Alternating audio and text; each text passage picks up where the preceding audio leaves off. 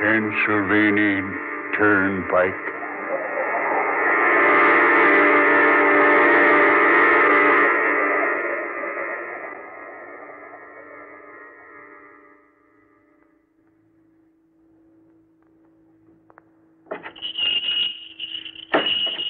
Howdy, stranger. Howdy, mister. Mind if I come in and sit a while? Nope, reckon I don't. Gets sort of dad-blame lonesome along this highway. Much obliged. My feet wouldn't hold up another mile. You hitching? Yep. Going fur? Don't know. Come fur? Yep. Come a right smart piece. Getting pretty old to be hitchhiking. Get many rides? Yep. Had anything to eat lately? Not much. Coffee smells good. It is good. Make it myself. How about a cup? Warm you up. All right. Matter of fact, I'll have one with you. Got any manse bread? Any what? Manse bread. Never heard of it. No. I forgot. Reckon you never have. Here you are, mister. Nice and hot. How much? Oh, just a nickel. Well, what a nickel is, but take it out of that. Much obliged. Hey, hold on. This ain't no nickel. What's that, mister? I say this ain't no nickel. It's a gold coin. Hey, don't you know it's against the law to have gold in your possession these days? Against what law? Why, well, we went off the gold standard years ago. Everybody turned in their gold. Well, they turned into the government. And, well, they got silver in exchange. I see. You best return my coin. Well, this coin is old, ain't it, stranger? Somewhat. Yeah, old. Got the head of the King of England on it.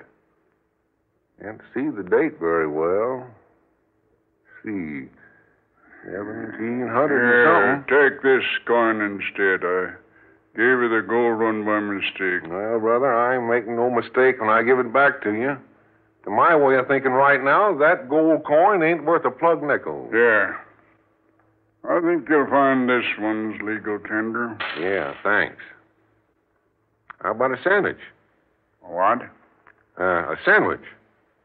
I don't know what you're talking about. You're a queer one. Here, wrapped up in this wax paper. A sandwich.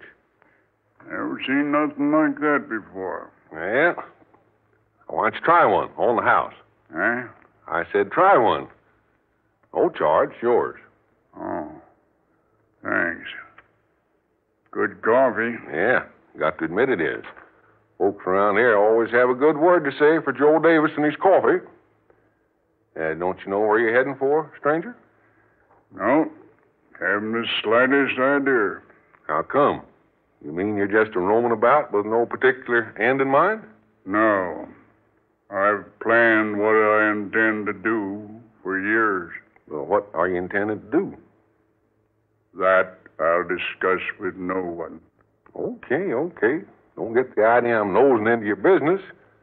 How's the sandwich? What's that? I said, how's the sandwich? Oh, this. Not so good.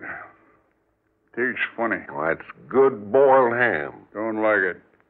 Well, you got no kick coming. Didn't have to pay for it. I intend to pay you. Nope, no charge. But I always pay all my debts. Well, this is one you don't have to, stranger. Especially since you don't like the thing. I've paid every debt I ever owed. Except one. Well, one's not so bad. You'll probably get it paid off someday. Yeah. I'll pay it. I waited long enough. I can wait a while longer. Want more coffee, stranger? No. This is plenty. By the way, do you happen to know many people in these parts? Quite a few, yes. Ever run on to any folks with red hair? Red hair? Yeah. Well, let me think. No. No, can't say as I have. Why? Oh, I'm just interested in folks with red hair. Are you? Only take rides in cars with men with red hair. Why is that? Oh, I got a pretty good reason. You see, the man I owe that debt to has red hair. Oh, has he? Brilliant red. Where are you putting up for the night? Ain't sure. Depends. Well, there's a tourist cabin about 2 miles up the Turnpike. Might stop in there. Place have many customers? Yep, quite a few along this time of year. Might stop there then, have a look around. Mister, if you don't mind my saying so, you've got me puzzled. And so? Yeah, you sure have. Those clothes you're wearing. Never seen anything like 'em before in my life. You probably never will again. What do you mean by that? Oh? Nothing especially. You're sure the mysterious one. You better have another cup of coffee. No, thanks. Well, how about a cigarette then, huh? No, I'm old-fashioned. I smoke a pipe. Well, okay. Fill her up then. Say, what kind of tobacco is that? Eh?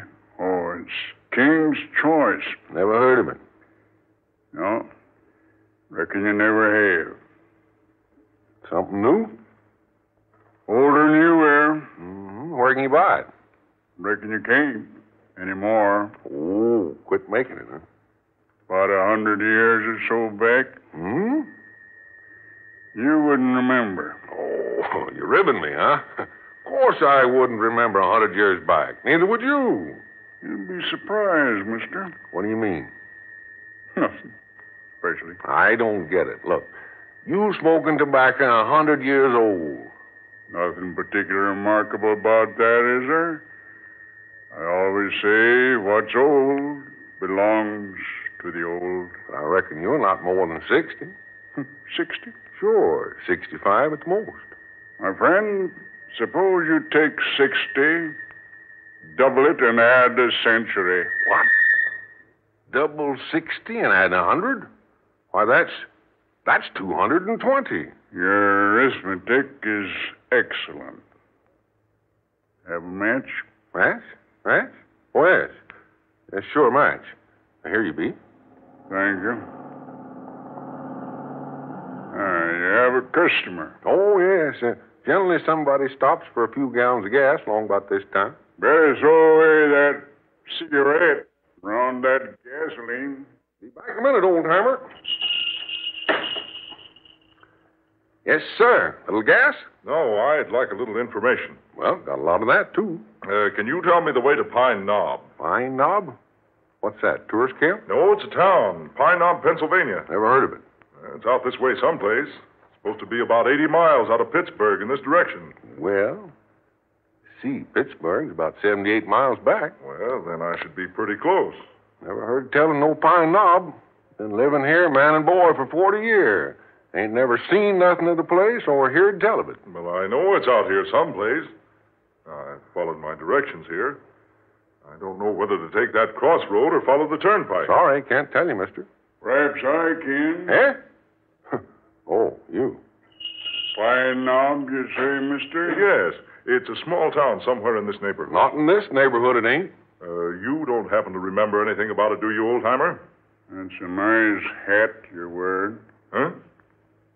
I said that's a nice hat you're wearing. Yeah, thanks. Did you ever hear of Pine Knob? Mind if I see it? See what? Your hat. Oh, forget my hat. You know anything about Pine Knob? I might. After I've seen the hat. Look here. If you know how I can get to Pine Knob, I'll... Hey, look, mister. Let him have a gander at the hat. You with the old boy. He hasn't got all his marbles. Oh, very well. Here. You can buy it in any hat shop for $10. Free initials if you want them. Yeah. Quite nice. What's that? The hat? Oh, you haven't even looked at it. No. I was admiring the gentleman's hair. What about my hair? I said it's nice. Bright Now, how about the hat back and a little information? Oh, your initials in the band. K.M. Could the last name be Minor? Yeah. Yeah, that's right. Oh, you saw my driver's license on the steering post. No. How'd you know? I just hoped I was right. Oh, hang it all. Do you or don't you know how I can get to Pine Knob? Yes, I know. Will you tell me then? No, I can't do that. Why not? 'Cause the way is seldom traveled. You'd never find it by directions. Then can you go there with me to show me the way? There's nothing I'd like better than to take you to Pine Knob. Ah. Well, now, that's more like it. I'll pay you for whatever your time's worth. I'll collect all right. But I assure you my time's of practically no value whatsoever. Come on around, get in. I'll ride in the back. No, come on in front with me. No, thank you. I prefer the back. Say, mister, you better humor the old boy as much as you can. He ain't as bright as he probably used to be. Oh, all right. All right, old-timer, hop in. Oh, thanks a lot. Oh, you're welcome. Come back and see me.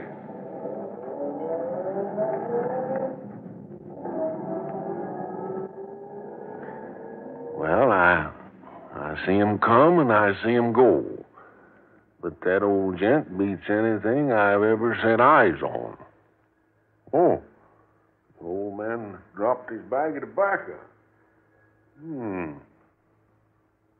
Almost half full. King's Choice. The Smoker's Friend. Raymond Tobacco Company. Established 1756.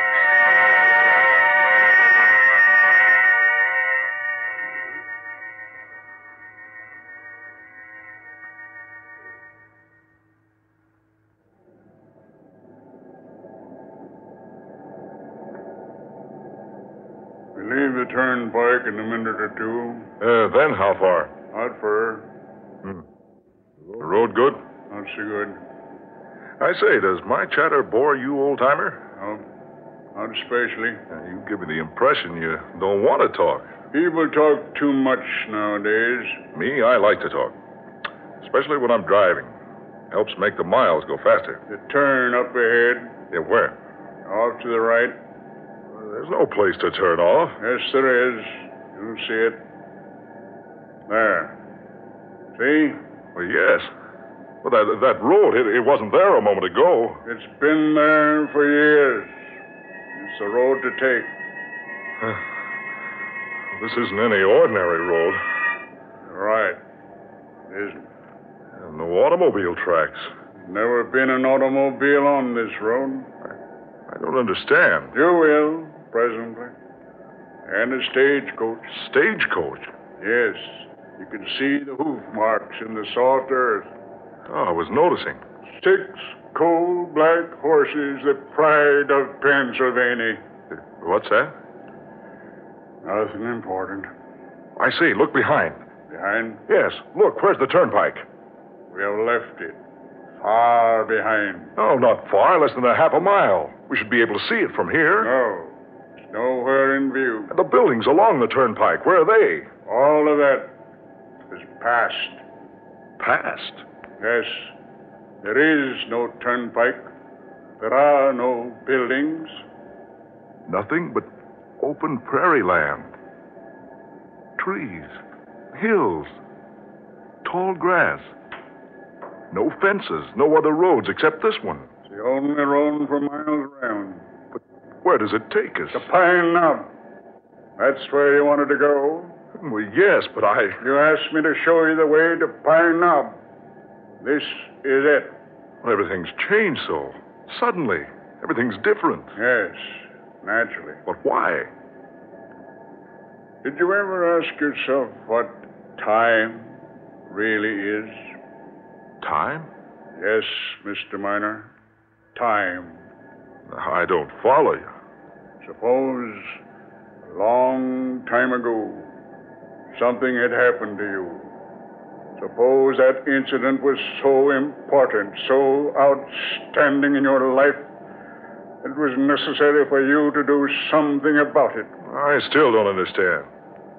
Let me put it into the present instead of the past. Suppose today something should happen to you.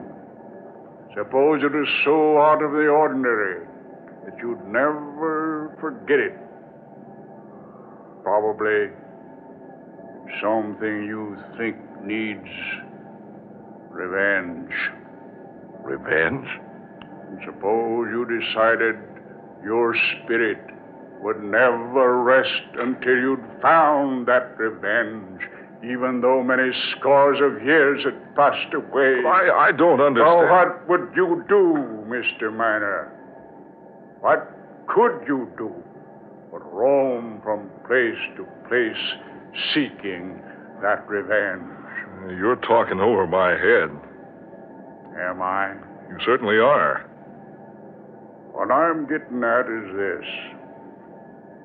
If you'd find yourself in just such a situation, time would suddenly have no meaning to you. You'd think no more about the past or the present or the future. Time would be something unknown to you. Things you call the future now wouldn't be future at all. Incidents you call past wouldn't be past. They'd be now. What you call present, all rolled up into one. That's a strange way of reasoning. Not so strange once you've experienced it. Have you ever experienced it? I assure you, yes. You mean that things that have happened in the past are actually happening now? Precisely. And things in the future are taking place now, too? Naturally. One case being possible, the other naturally follows. Oh, just some philosopher's theory. It's much more than a mere theory. Oh, you know better than that, and so do I. What's happened in the past has happened. What's going to happen certainly isn't taking place now. Possibly I'll change your mind about that before this day ends. Oh, no. Not me, mister. By the way, you haven't told me your name. Names are unimportant. Only incidents are important. Yeah. You haven't said how you knew my name. That was quite obvious. Your red hair. The initials in your hatband. I still don't see how you There's knew. Pine Knob. Ahead. Yeah. Down in the valley. Yeah. Where did it get its name, Pine Knob? Because in the center of the town you'll find a little mound with 3 pine trees growing from it. It was under these trees that men have been trying for their lives. It's from them that men have been hanged. That's a pleasant thought. The town seems deserted. Yes, I suppose it is by now. What do you mean? You'll see. There. Stage office is over there. The stage is in. See? Across the road. Pull up here. Across from it. Yeah, right. So this is Pine Knob. I see. That man on the stagecoach with the reins in his hands. And that other man handing up that metal box. Quiet. Listen to what they say. All right, Hank. That's a gold. You better take good care of it. You know where they're going to get this gold? It's going right on through to Kelby. If anybody tries to stop the stage this trip, I'll be ready for them. Now, so long, partner. See you in a week. Come on, boy. Get up there. Gee, get up.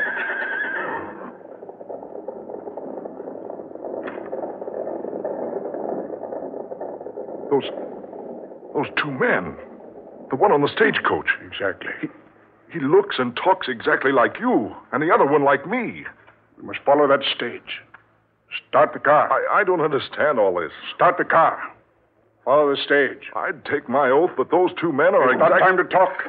Follow the stage. Oh, what is this, a dream? No. I waited a long time for this day. What do you mean? Yes. 9 score years I waited. 9 score? More than 3 normal lifetimes. And finally the day is here. Look here. Whoever you are, would you mind telling me just what this is all about? Why are we following that stagecoach? See? It's beginning. What's beginning? Stage. See? You stopped. Yeah. Something's wrong. More than you think. Drive right up behind it. Maybe we can help. No, there's nothing we can do. Stop right behind the stage. Yeah. Hey, look. Look at that man standing at the side of the stagecoach, talking to the driver. I'm watching him. He's the man with the red hair. The man who looks exactly like me. And the other one on the stage, he's the exact image of you. Quiet. Watch what happens. Listen. What's up, partner? Called me out of town, did you? Yeah. I sure did, Hank. I reckon I'd better take that gold. Take the gold? Where? Just take it. Hand it down, Hank. Hold on. Questions? Just hand down the box. I don't think I'd better, Ken. Now, look, I mean business. You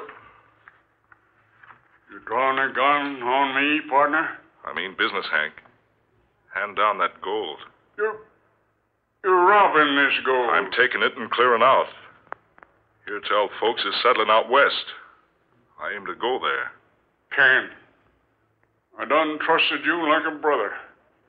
I never thought the day'd come when you... Hand me down the gold, Hank. This gold's going to kill me. It ain't going no farther than it is right now. I'm taking it with me. Put away your gun, Ken. Don't argue with me, Hank. I'll shoot you if I have to. And by Ginger, you'll have to. I ain't handing down this gold. Keep those hands on the reins. Not on your life, partner. Don't go for that gun.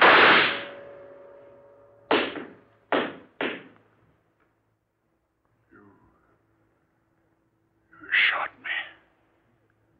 In cold blood. No. I didn't have a chance. You knew I didn't carry a gun. Just a rifle there on the seat. No. I didn't do that. I didn't shoot you. Wasn't going for no gun. You've murdered me. No. For heaven's sakes, this isn't real. I've never fired a gun in my life. You think it isn't real? No. Oh, it can't be. Now, you understand what I meant by no past, no future? That man on the stage, you. 180 years ago on this spot. But it can't be you. That man on the stage was shot. He fell. He's lying there on the ground now. Yes, turn around. See for yourself. Gone. Everything's gone. Everything but you and me. I didn't kill you. That man with the red hair, the one who spoke like you, looked like you, was the first member of your family to settle in this country. He was my partner. I trusted him. He murdered me. But I didn't. Now, the debt is about to be paid. No, you can't blame me for something that happened almost 200 years ago. I waited this long for my revenge. I won't let it pass by now. Get into the car. No, keep away. Don't come near me. Don't touch that wheel. Time has come. I'm driving now. No, I say. There's no way to escape. You can't murder me. I had nothing to do with that shooting. You can't escape. I will escape. I will. You're doomed. I knew you were some devil. You brought me here to kill me. But you can't. The road ends around the turn up there. Nothing but a 1,000-foot drop down the mountainside.